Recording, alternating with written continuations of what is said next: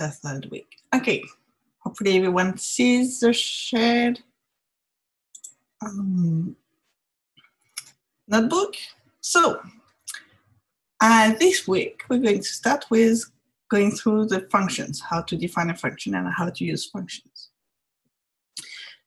Python doesn't differentiate between a function and subroutines. It's all called functions. To write a function, you start with def space, you give a name to your function. Within the parentheses, you have all your arguments, and then there's a column. And then the body of your function is indented once. So there's no and at the end, just like the loops and the if. It's just the indentations that make the function. There's a special 3 apostrophes here string. It's called the doc string. It's usually how you put the documentation on your string to show on the documentation on your function to specify what it does, put some information on your arguments, for example. Okay. So this function takes 2 arguments, arg1 and arg2, and it adds them together, and then it returns the total. So you see the return keyword is to return a value from the function. You can return several values separated by a comma, so it's not just one value. Okay, so let's define a function. And to call a function, it's relatively simple. Just put the name, parentheses, your arguments, and if it returns a value, you can store the value in a variable. Okay, so it did 1 + 2 = 3. Perfect.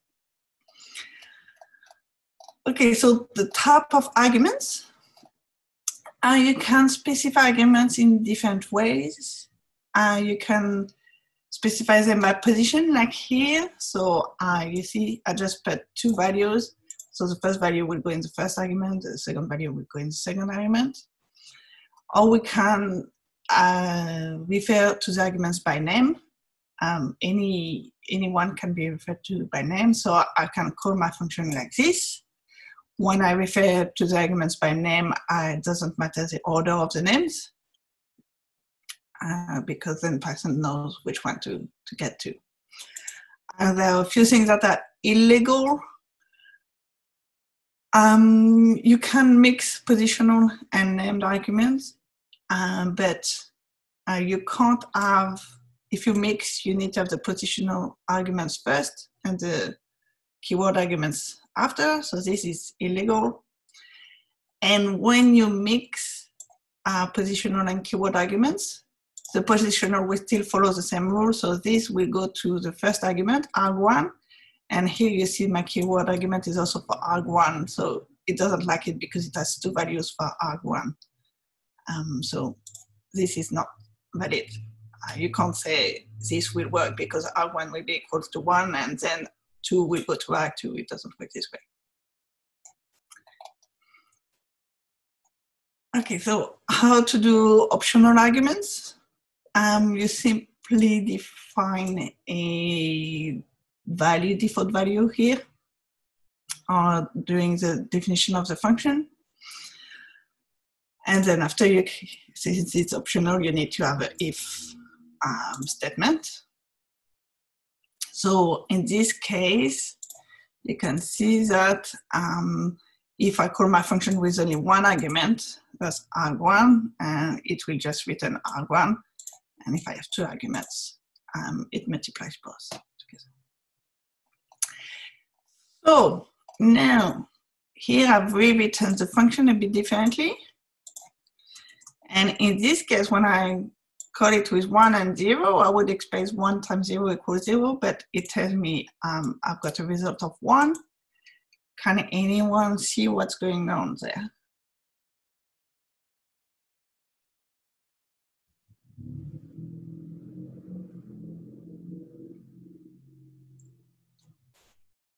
Nope. Okay. So the problem here is here. So this is true, or more to the point, this is false when opt is considered false by Python.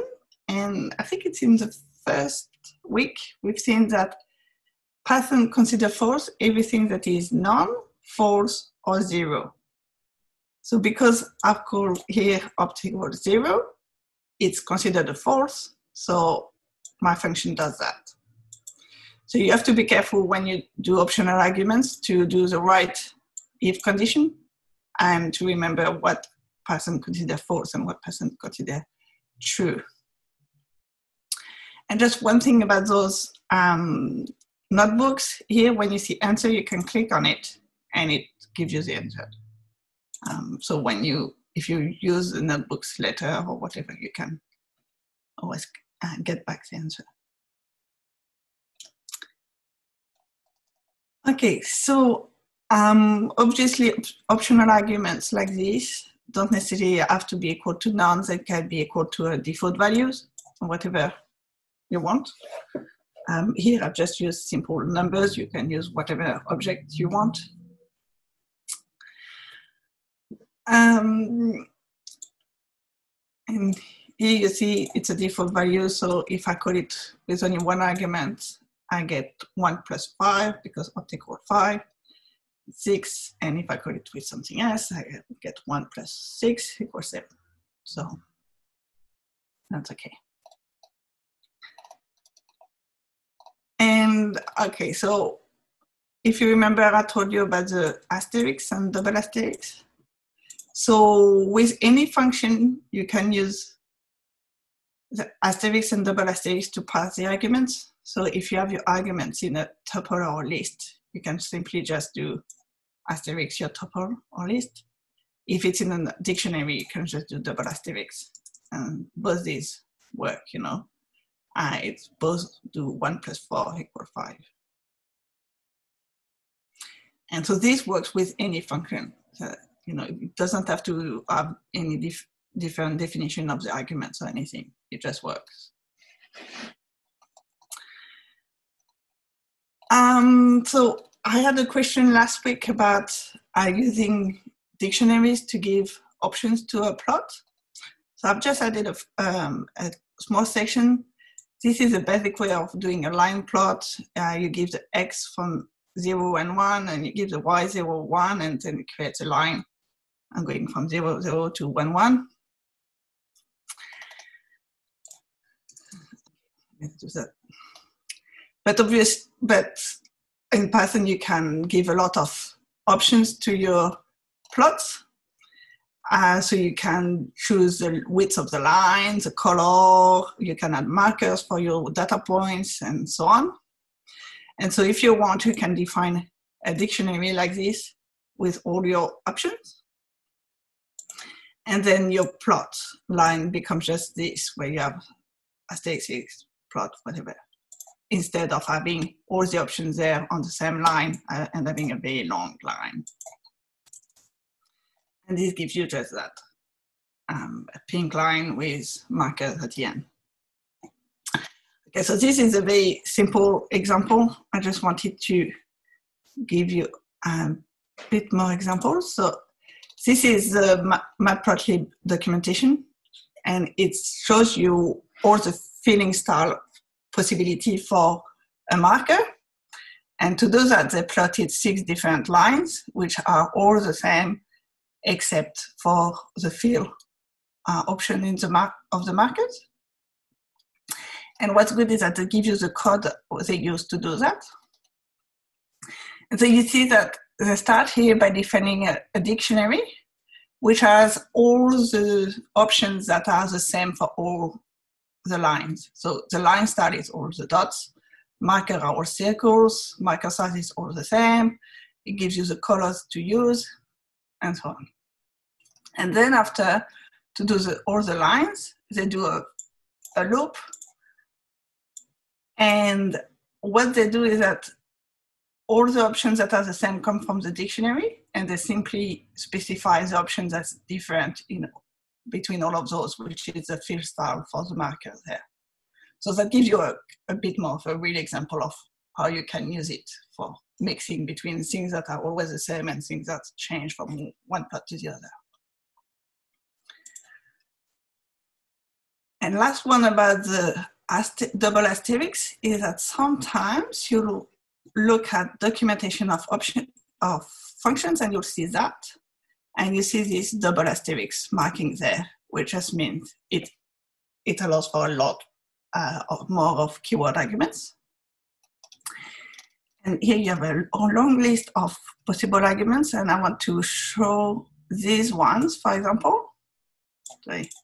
Subplot KWS and C-bar KW args. They're both dictionary, and typically they will be used the same as with a double asterisk in a function to define the color bar here and here to define subplots if you have subplots. So you see that if you give a dictionary there, it will be unpacked with a double asterisk, the same in whatever function uses it to define all the arguments of the function. Okay, is that clear, the use of the double asterisk for plotting, for example, but other functions as well?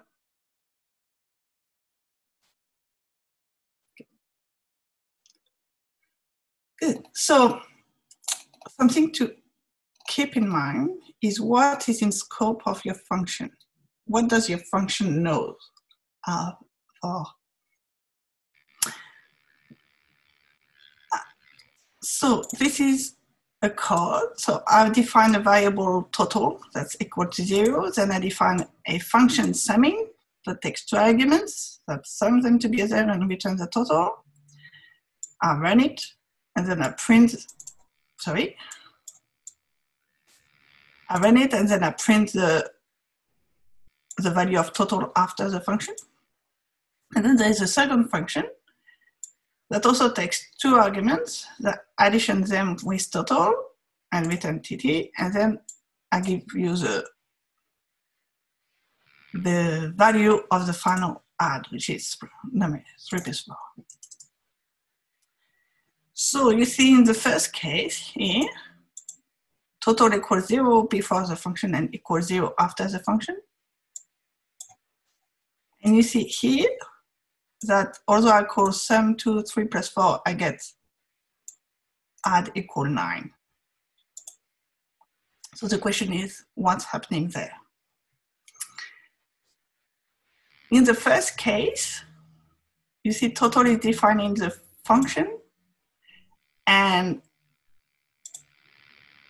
because of the way it's defined, you see like that with the addition there and assignment, it becomes a local variable of the function. So this total has nothing to do with this one. Okay, this is only a local variable that will disappear once you return from the function.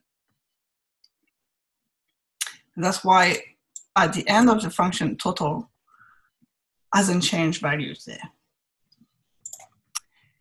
In the second function, I use total, but I haven't defined it in the function, and it still works. It's simply because it sees that it's not in the function, so it goes in the scope above the function to see if it exists. And it finds a total here that exists that's equal to 2. So it will do arg1 plus arg2 plus 2. And that's why at the end you add again equal 9. And I put it here not to show you what to do, but to show you not what to, to show you what not to do. Be very careful. Python will go out of the function to find a variable if possible. So never use in your functions variables that haven't been defined in the function or passed by argument. It's fine to do that, because then you realize that you take it from outside and whatever. But otherwise, you can end up with very strange results very quickly. So just be careful. This will work, but not necessarily the way you want it. Is that clear? I hope it's clear, because we're going to use that and see even more, not complicated, but yeah, complicated, I guess. Okay. And where it gets complicated is whether the arguments are passed by reference or value. In Python, the arguments are passed by reference. That means they still point to the same location in memory outside and within a function. And that means you can change your values within a function without realizing you're changing them if you're not careful. So I have two functions here.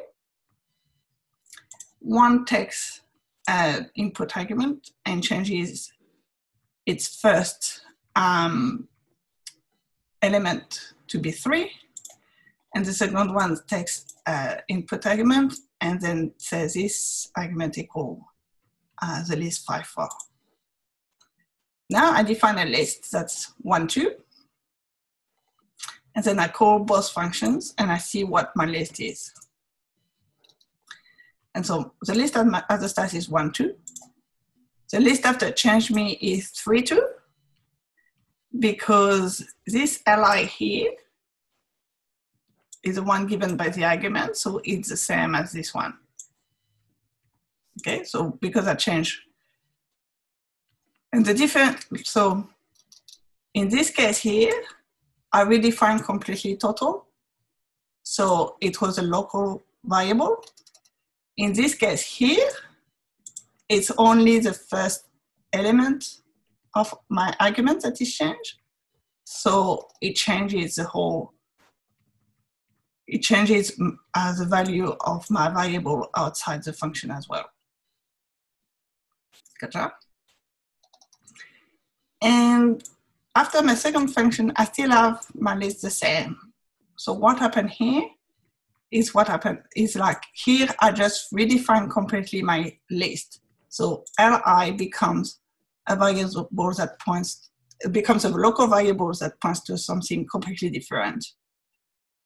And so here, this function doesn't do anything actually. You know, it's li, this variable disappears when after the return, and the argument there wasn't changed and nothing is returned, so it just doesn't do anything. Is it clear the difference between the two?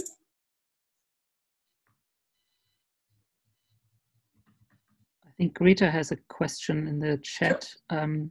Why we can't name local functions the same as global ones as we did for total? And I'm sorry, I'm not quite, I must have, I was a little bit distracted. I don't quite know what she means with that. What do you mean by local functions and global ones? Do you mean local functions or local variables?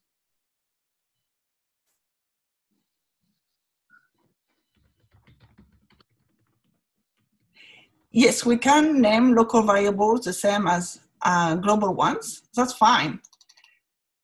So the problem here was that total here was not defined in the function. So in this case, because it doesn't have any local variables to look for, it will look for a variable outside the function and go up each scope to try to find one. Okay, in this case, we define a local variable, so then it's fine. Our global variable and local variable are separate variables that have the same name, but it doesn't matter. Is that what you were asking? Okay. So yeah, so here is really be careful to really define all the variables you use in your functions. Otherwise, it might use something else that you didn't realize existed. Okay.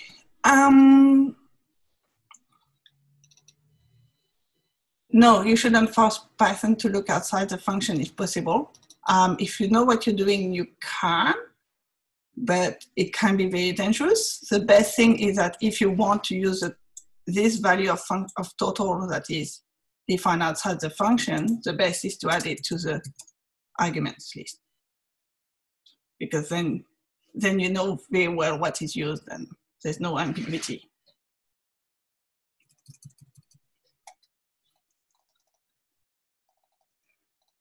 Okay, so Do you remember what I discussed about copies of variables that usually Python does a pointer and not a copy? So often we will see something like that. So you get a function that has an argument, and the first thing you do is a local variable recall my argument so that I will keep my argument safe. And then I can do whatever I want with my local variable and everything will be hunky-dory.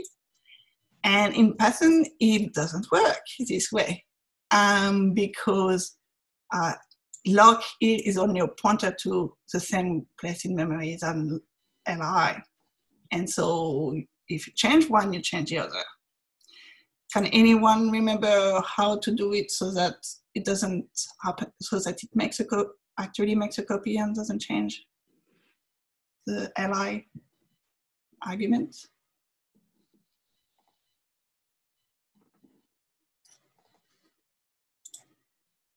Anyone? No? Okay, so if you actually want to make a copy, I will actually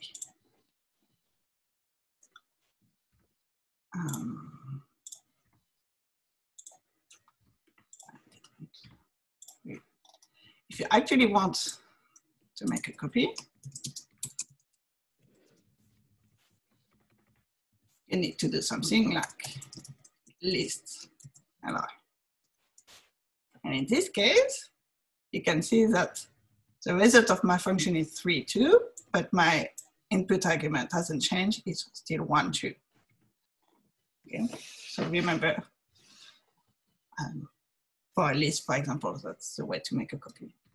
For tuple, tuple doesn't matter, but for dictionary, it's dict and stuff like that. Okay, that's about it for functions. Do you have any questions so far? Or?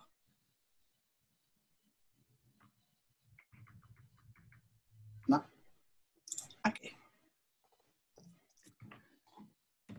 So let's go and work with files. We're not going to look at netcdf files today, but just text files. How do you get input from a text file and write to a text file? There is an open function in Python to open a file.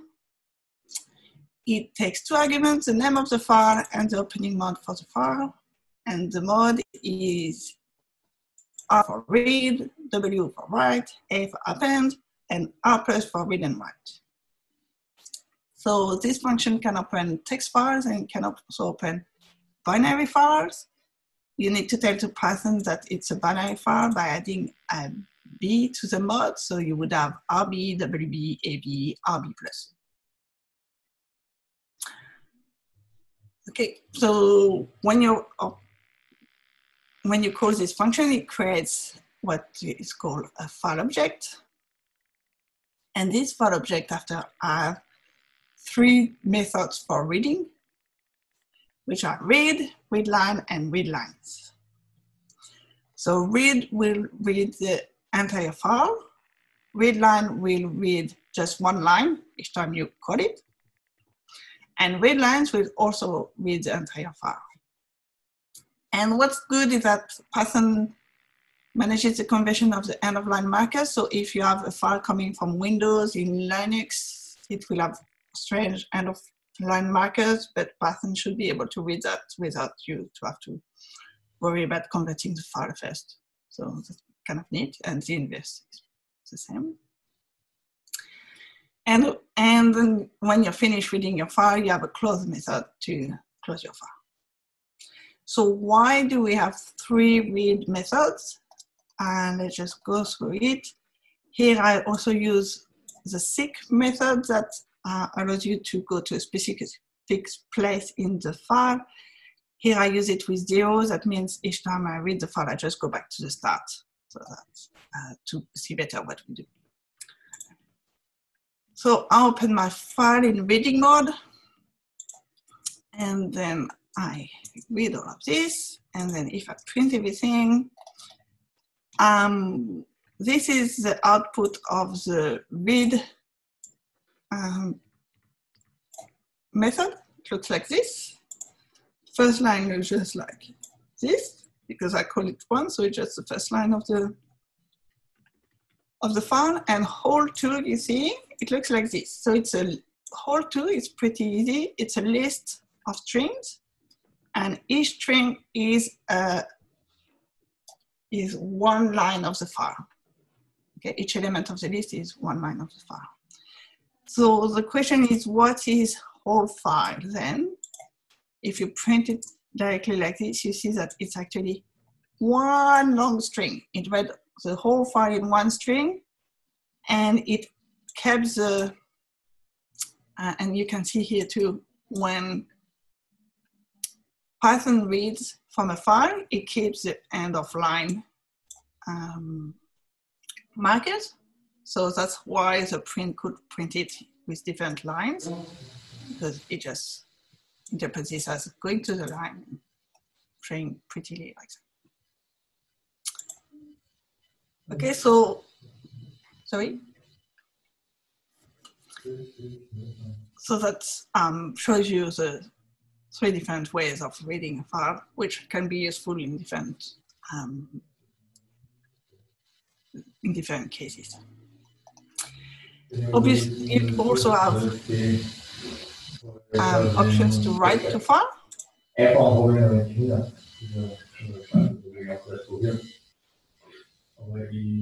So someone is not muted, if you don't mind. Thank you. You also have an option to write to file. So you can open a file with W, and you can write a string with write. You can also have several lines at the same time in a list and call write lines, and lines is a list and it write anything. So if I do that, and then I use the Python magic commands to use the bash cat command to see what's in the file, I get this. As you can see, it's probably not quite what I wanted. So you can see that here I called write twice, but it printed everything on the same line. So by default, Python just writes the string you give and then stays at the end, and then put whatever else you want to write and so on. So you have to tell Python when to go to the line if you want several lines. And that's what this is for. So if we do it again correctly, you see, you put the \n every time. And then this time, I get something that looks a lot more what I want.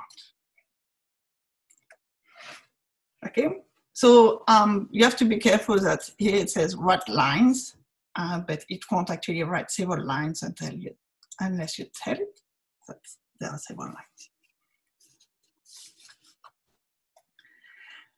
And the last thing to see with the files, because it's used a lot, and is Python has a with statement. And it's commonly used with files because it provides better error handling and closes the file for you, so you don't forget to close your file. So that's how it works. You say with, you put your open statement, you put as f to define the name of your file variable, file object column, and then again, just the indentation to define what's within the with, and then you can do whatever you want on your file there. And what happens is that when I get out of the with, the file is automatically closed. Oh, sorry.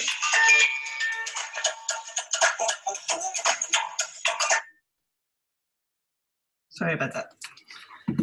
So when I get out of the with, the file is automatically closed. So if I get this, print first line, I get it, but then I get an error, our operation on close file. You see this one is out of the with, so the file has been closed and doesn't work.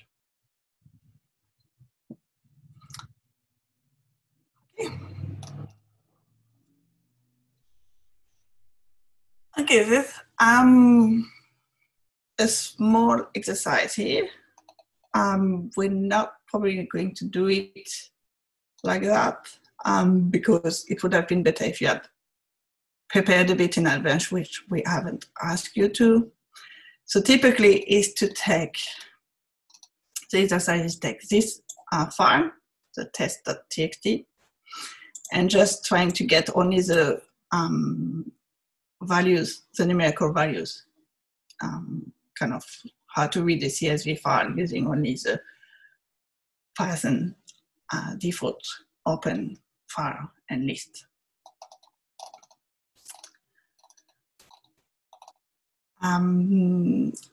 Okay, and here I was telling you, you can check all the Python built-in functions. And just to show you, the documentation has a whole list of all the built-in functions. Can be useful for you to go and have a look one day to understand what's available for you, to you by default. Some are more useful than others. I would go and try and understand what enumerate does. Sorted can be interesting too. Obviously, that to sort variables, values in variables.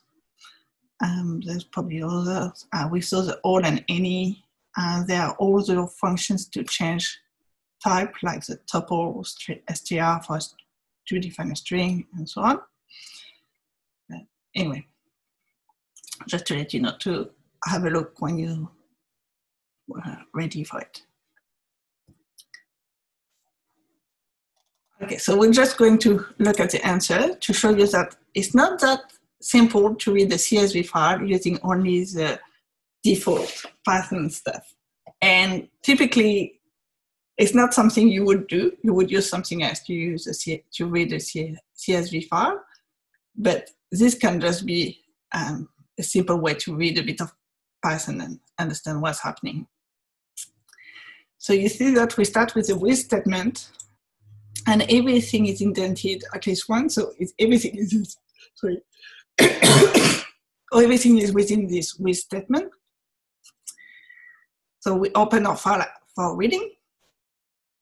The beginning is simply to skip the header, because we have 2 lines of header before the numbers. So we just define the lines, and we call every line twice,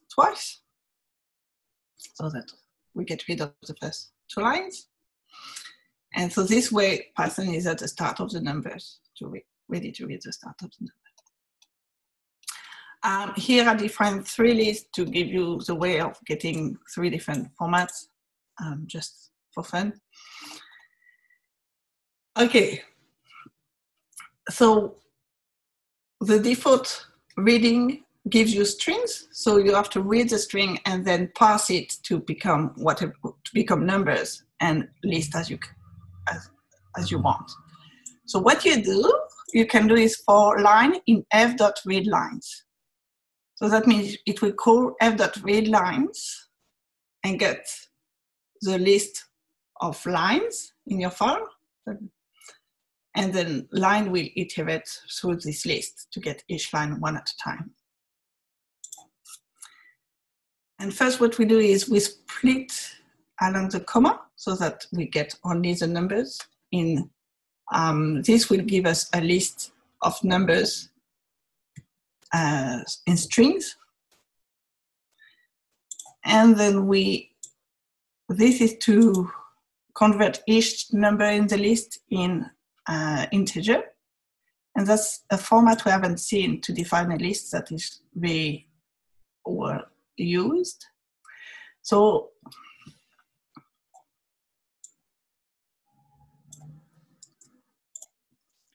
if I do that here,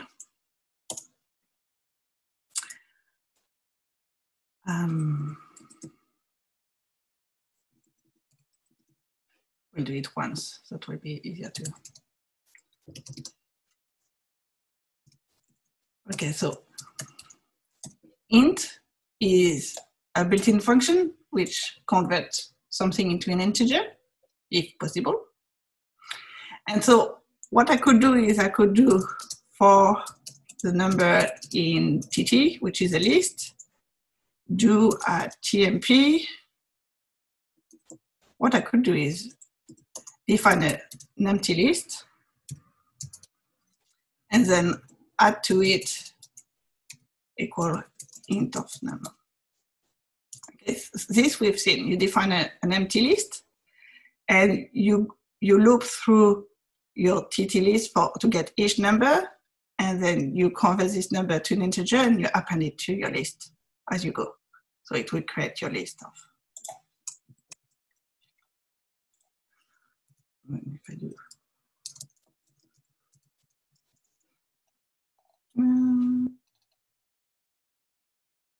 What did it tell me? It's, oh yes, it didn't do that.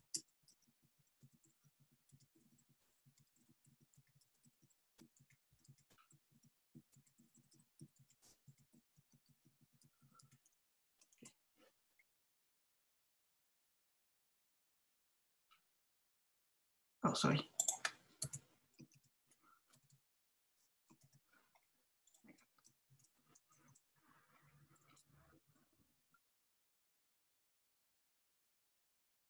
Yeah, it doesn't matter.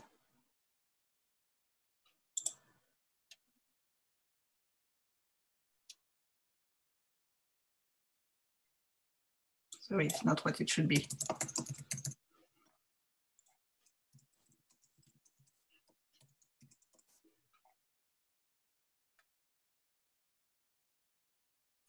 Why it doesn't work for them?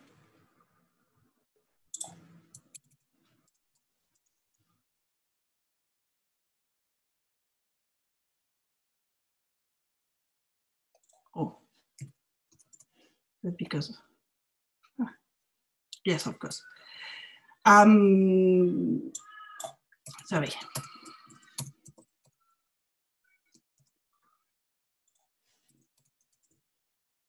Okay, so you see here it will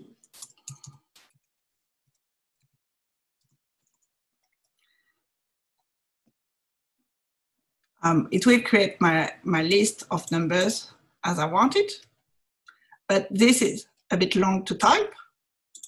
So often this can be summarized with something like that. For num in TT. So you see you have the same 4 line here and there. And instead of an append, you just say, I want each of my elements to be int of num and put all this in a list. Is that clear, this notification, this notation?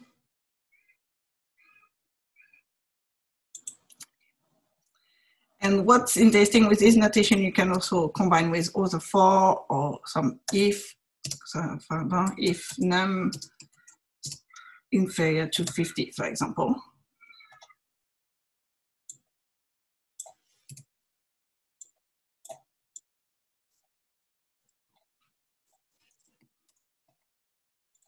Oh, and you see, good thing.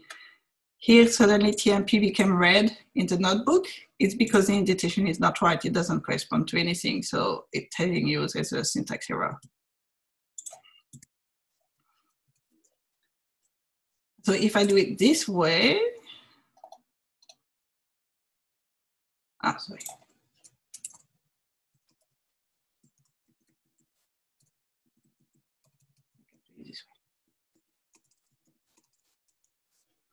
This way, you know, it only takes what's the number inferior to 50. So it's just a shorter way to write a for and if loop and whatever.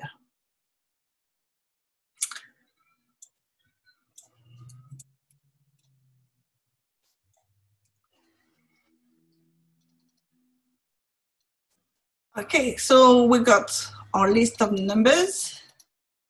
Each line is a list of numbers, and we see that in one case we just want one list with both lists kind of concatenated together, and the other case we just want one list with each of the lists being one element of the end list, and then after it's complicated. So the first one, where we want all the numbers in each being an element in one list, That's where you use the extend method. The other one where you want to keep each line as one separate list, you use the append method. And the third one is really a pain to write in default pattern. You can dig into it if you want, how it works, but yeah, it just a pain. You typically have to define your main list, and the first time you have to add the first number here as a list of one element, and then for the lines after, you simply add to this internal list by append. Anyway.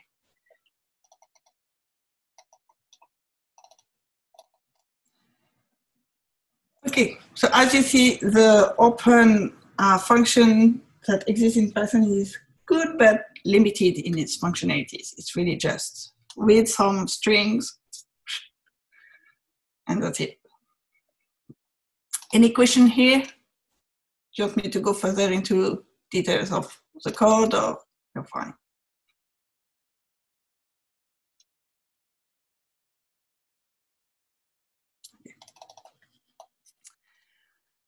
Okay, so that's it for the default pattern.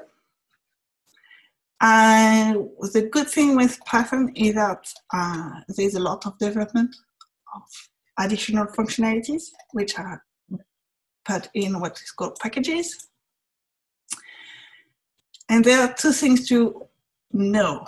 First, when you start Python, very little gets loaded by default. So when you install Python, you install a lot of functionality, but not all of it will be loaded by default when you start Python.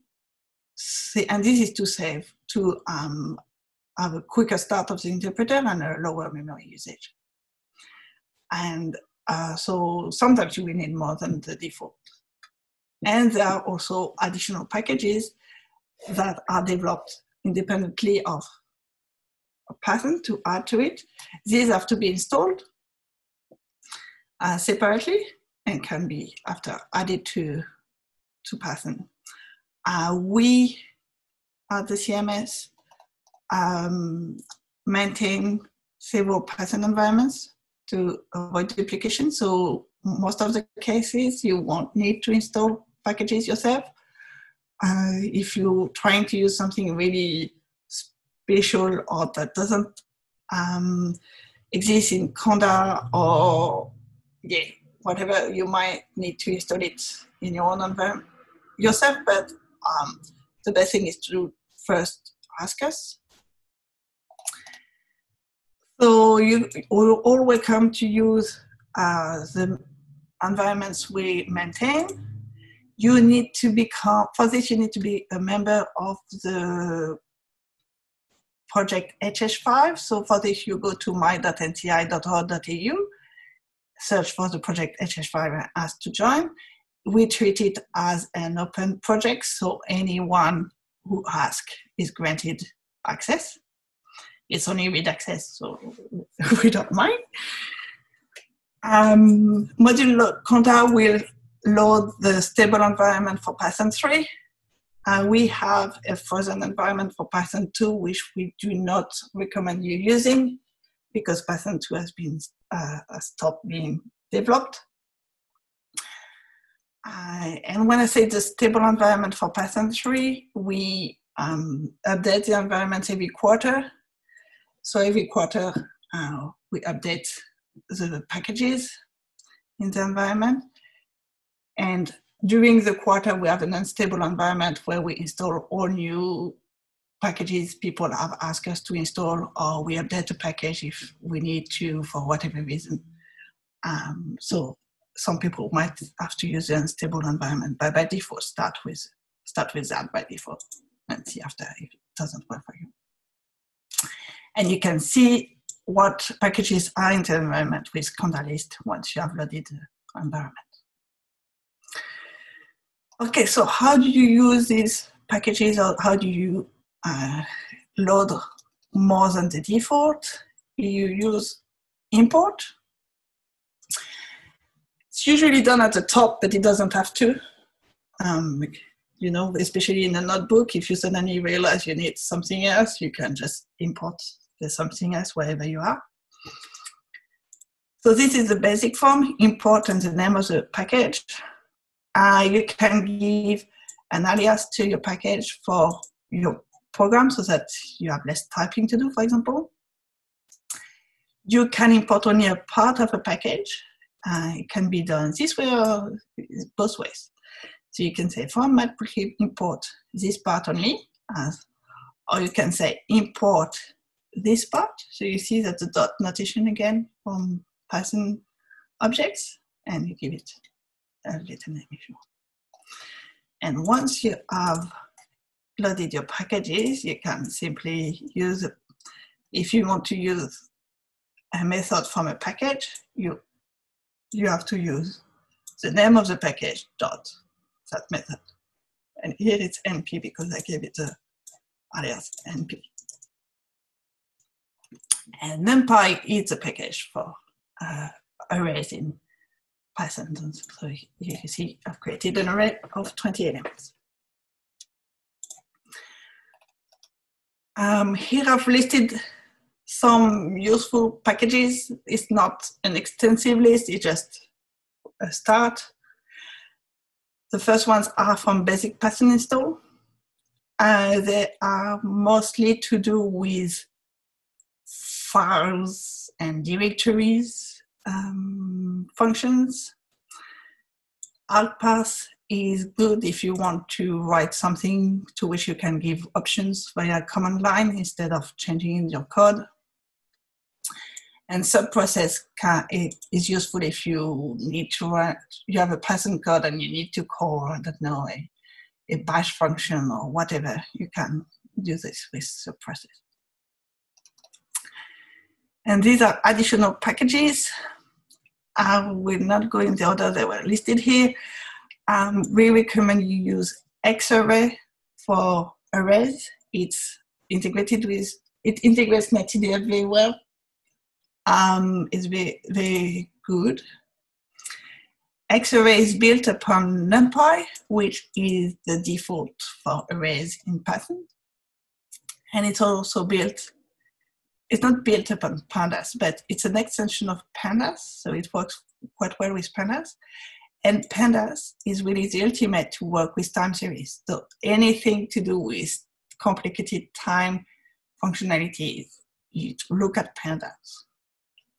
And when I say it's the ultimate to work with time series, everyone using it. Bankers, like financial analysts, whatever, use it. It's not just our little world of environment scientists. SciPy is for kind of is called scientific Python, so you know FFT, ODE, whatever, all these fun mathematic functions, statistics, kind of thing. It's there. And then after, both of these are for plotting in Python. Matplotlib is just for plotting, and CartoPy handles map projections. One word of advice about map projections: if you look on the internet and everywhere, you might sometimes find some solutions that use a package named BaseMap. BaseMap is not maintained anymore or developed anymore, and they recommend to use CartoPy instead. So if you find something using BaseMap, try to find the equivalent, how to do the same thing with CartoPy, because you don't want to use BaseMap. It's not anymore in our Conda environment. And then you can do some parallelization with Dask if you have very large data sets to analyze. It integrates with Xarray very well, so it's really good. Okay, and this.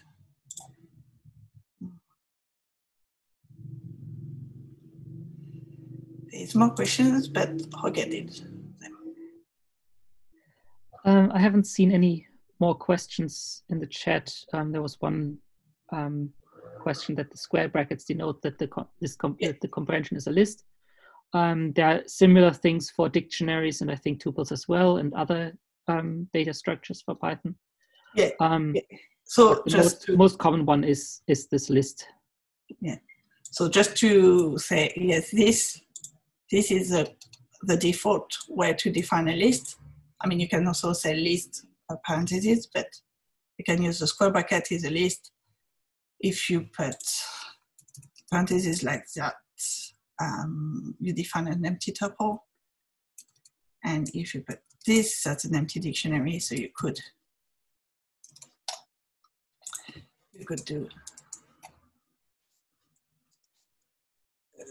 this, except you need a key there for